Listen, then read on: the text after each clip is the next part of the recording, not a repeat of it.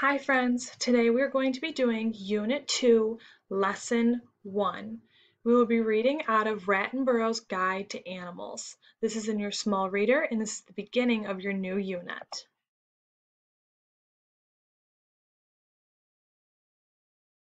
This here is a picture of our friend Rattenborough. Chapter 1, Introduction. Meet Rattenborough. Greetings! Rattenborough, the famous explorer and animal expert here. Remember me? I taught you all about animals and habitats when you were just little kids in first grade. But I've been busy since then traveling around the world. But I'm back now to teach you everything I've learned about animals during my travels. First, let's take a quick look at what you learned in first grade. Do you remember what a habitat is? A habitat is the place where animals and plants live.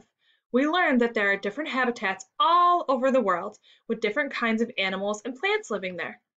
We visited a desert habitat where it was very hot and dry. It hardly ever rains in a desert, so the plants and animals that live there have to be able to get by with very little water. I bet you remember that cactus plants live in the desert along with snakes and lizards. The caption to this image says Rattenborough in one habitat. What habitat does it look like he's in?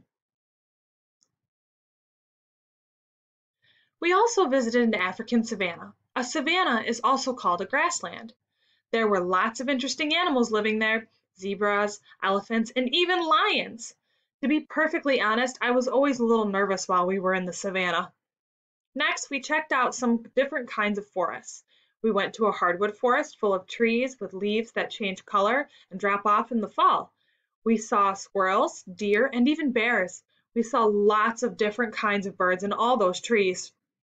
Then we visited a tropical rainforest that was very hot, humid, and wet. There were lots of birds in this forest too. These birds were colorful, tropical birds like toucans and parrots.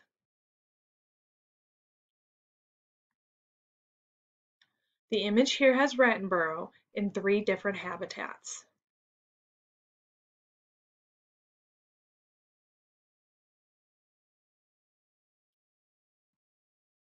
Last but not least, we visited freshwater and saltwater habitats. In the freshwater habitat, we saw fish, turtles, ducks, and beavers. In the saltwater habitat of the sea, we saw starfish, crabs, lobsters, and sharks. This is Rattenborough in some water habitats.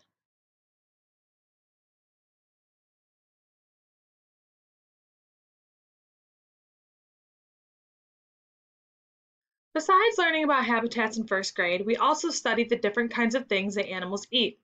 Do you remember talking about herbivores, carnivores, and omnivores? We learned that you can sort animals by what they eat. So get ready because we are going to learn a lot more about how to sort animals.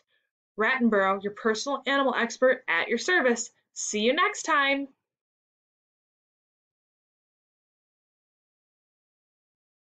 We are now going to review a few of the things in images that go along with this chapter. We have a picture here of herbivores that eat only plants. You can see that we have a panda, an elephant, a butterfly, and a deer. We also have a picture of omnivores that eat plants and meat. We have a bear, we have a chicken, and we have a monkey. And lastly, we have carnivores that eat mainly meat. We have an eagle, we have a tiger, we have an alligator, and we have a shark. You may now move on to Unit 2, Lesson 1, Google Form.